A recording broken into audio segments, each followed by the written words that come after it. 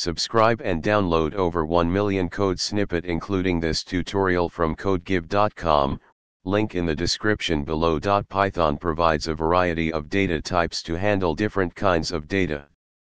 Each data type has a different size in terms of memory consumption, and it's essential to understand these sizes to optimize memory usage in your programs. In this tutorial, we'll explore how to determine the size of different data types in Python using the sys module. The sys module in Python provides access to some variables used or maintained by the interpreter. We will use the getsizEof function from this module to find the size of objects in bytes.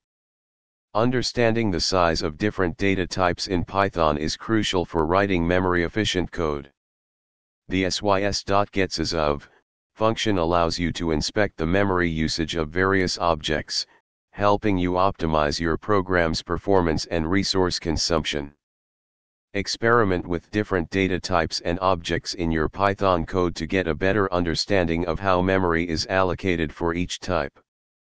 This knowledge can be particularly useful when working with large datasets or in environments where memory optimization is critical. ChatGPT